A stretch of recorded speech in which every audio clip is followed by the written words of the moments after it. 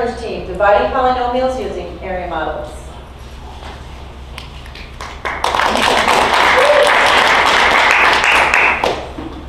You will definitely need some paper, so grab something from someone, something to write with.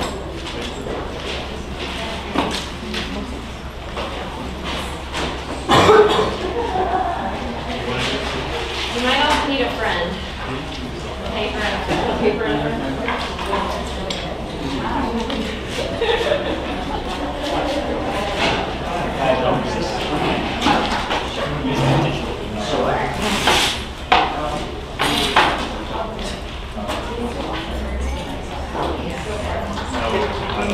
All right, can everyone hear this? Yes. Perfect. All right, so Rachel, Matthew, and I have been working on PD development for using area models in algebra.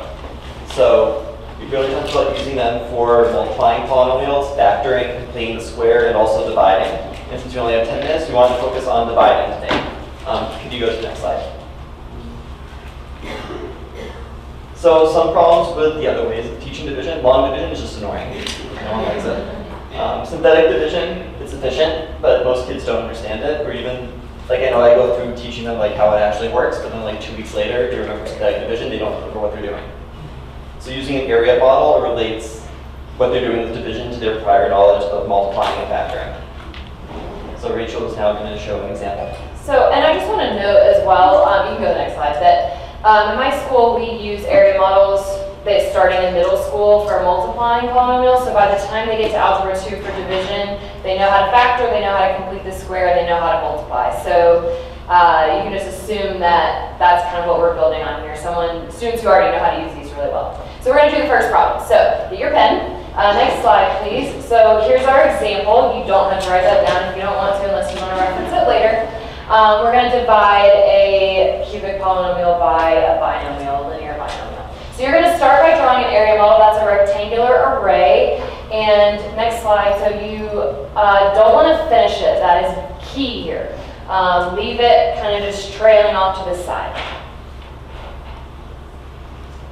And I think, Bryant, can you click for me so we can be in sync here? Okay, so when you multiply with these, the two things you're multiplying would go across the top and the side. We only have one of those things if we're thinking of this as undoing multiplication. So x minus 1, you'll write down the side.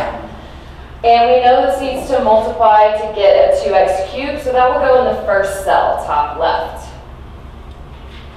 That's all we can start with. Students want to go ahead and put a 2 in the bottom right, but that's what we would do for factoring, and we don't know that we're going to end on a 2, because they're pesky remainders.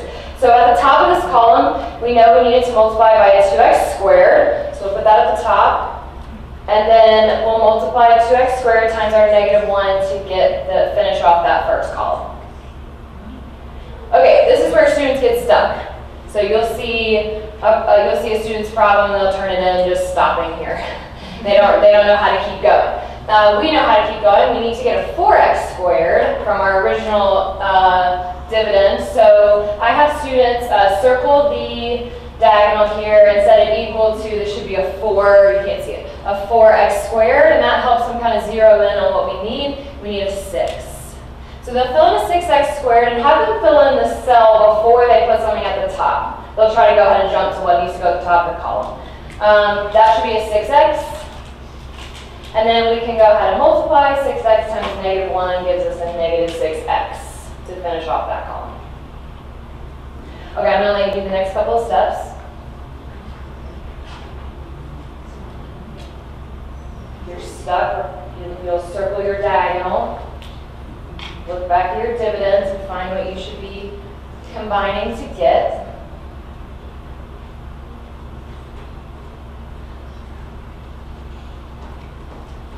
And that should be a 3x. That puts a 3 at the top of the column, and a negative 3 at the bottom. Okay, well that is unfortunate because we should have ended on a 2, so we definitely have a remainder here. Here is where it's important that they have not finished the area model yet, so now we need to add another column. This column is a little different. It's a remainder column, so it's really important that students know that that is part of our area model, but not exactly the same. That diagonal also needs to have a sum of 2, so we have a remainder of 5. And our final answer is 2x squared plus 6x plus 3 plus 5 divided by x minus 1.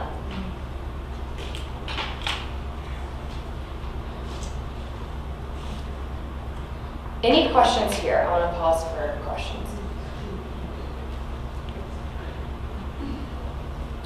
Okay, I'm going to give you another problem. Go ahead and try this. Take 2 minutes. You can work with an elbow work.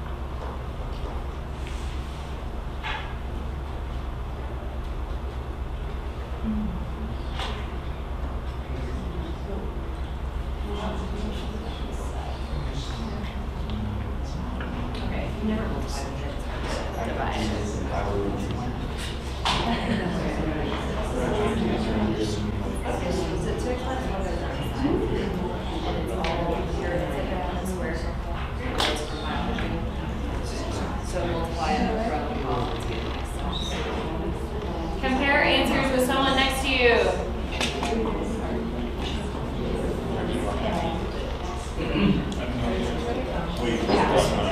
Once you've had a second to compare, Bryant's going to go over the answer here. What was challenging about this question that's a little different from the first example? Go for it. There's no quadratic term, so when you have the negative 2x squared, you have to balance that with a positive 2x squared. Exactly. Thanks, Ed.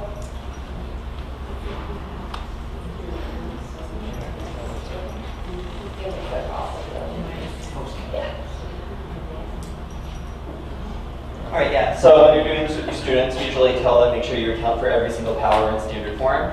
So just rewrite the numerator 4x cubed plus 0x squared plus 9x minus 5. And then just to quickly go through what you hopefully did. First, you set up a box. Please hit the next button. And then we know that there needs to be, we're dividing by 2x minus 1, so you put that on the side. We need a 4x cubed in the top left box. 2x times 2x squared gives us 4x cubed, so you put 2x squared on top. 2x squared times negative 1 is negative 2x squared. But we actually need 0x squared. So if we have a negative 2x squared, we also need a positive 2x squared. And you just keep going through. 2x times x gives us 2x squared, so we put an x on top. X times negative 1 is negative x. Now we have negative x, we need 9x, which means we need 10 more x, so we put 10x. And then we just finish filling in from here. 2x times 5 is 10x. 5 times negative 1 is negative 5, which is the number at the end, so there is no remainder. And the answer is just 2x squared plus x plus 5. Next slide. All right, so we just want to show you a couple student errors and misconceptions. Next. So this first one, which Rachel already talked about, is just sometimes kids will get started and then not know where to go. A second mistake is, so they did divide by 2x minus 1. The second mistake they made was they put 2x instead of 2x squared, which I think also threw them off. And I'll just add that I think this is the problem you just did. And I think this student was confused. She knew she needed an x term and not an x squared term, so she erased, she had a 2x squared at the top of that column to make a 4x cubed, and I think she erased it because she wigged herself out a little bit on being worried that there wasn't supposed to be an x squared term, so she didn't know where it was supposed to be. But on the other hand, it's no worse than synthetic division when they leave out 0. So. different mistake, but the same result. Next. So this one, they had a couple things going on. The main mistake was the 11x in the dividend they put on the top of the box. So as opposed to trying to find things to add to 11x inside the box, they just put it on the top and then kind of turned it into a multiplication problem. And then at that point, they couldn't fix the problem from there. And I think this was like a panic moment from this student. They couldn't remember exactly, they got that first column, the easiest part, and then they couldn't remember what to do from there, and so they just reverted back to, well, I know how to multiply, so I'll just turn it into a multiplication question. So I think we're about out of time, but we did want to open the floor for the last like 45 seconds or so if anybody has any big, high-level questions about the method.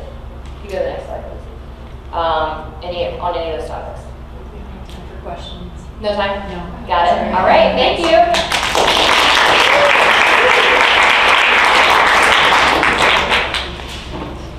That was awesome.